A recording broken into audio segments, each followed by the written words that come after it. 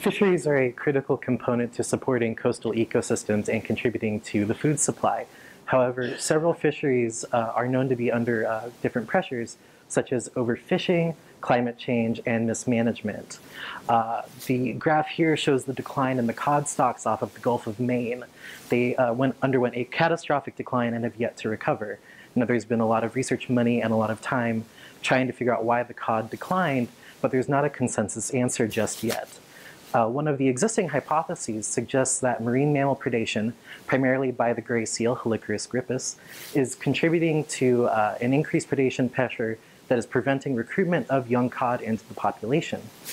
Now, you can estimate marine mammal consumption using certain models. However, these models have a key assumption, and that's that all of the individuals within the population are doing the exact same thing with regards to their foraging behavior, meaning they think that they're eating all of the same species and they're eating that in the same amounts.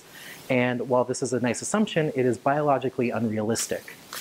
Recent research with other species of pinnipeds across the world has shown that while the assumption is that they are generalist foragers, meaning that they eat a wide variety of prey items, this recent research, based off of the analysis of stable isotopes, suggests that instead certain species display individual specialization, meaning that they're eating fewer resources out of the total available, or they're foraging in specific locations.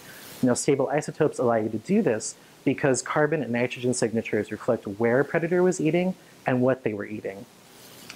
And despite the increasing prevalence of gray seals in the coastal environment of the Gulf of Maine and this assumed predation pressure on Atlantic cod, there is very little that is known about their foraging behavior.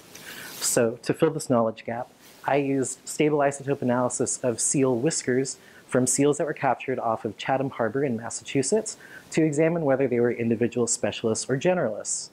So whiskers are a great archival tissue, meaning that they collect information over months to potentially years of the foraging effort of the animal. By sampling them at set intervals, you're able to calculate the variability within the carbon and nitrogen signatures, and this variability can tell you how much of the prey resources they're using, or how wide that may be, or how narrow that may be. And this variability can then be used to calculate an index of specialization. And as you can see here on this graph on the left, most of the gray seals that I sampled were indeed individual specialists as opposed to individual generalists. So not only was this the first time that we identified individual specialization in this species, but it shows that the underlying assumption of generalization is incorrect. Thus, we should encourage modelers who are trying to estimate marine mammal consumption to incorporate this underlying source of variability into models so that we can more accurately estimate the consumption of marine mammals. Thank you.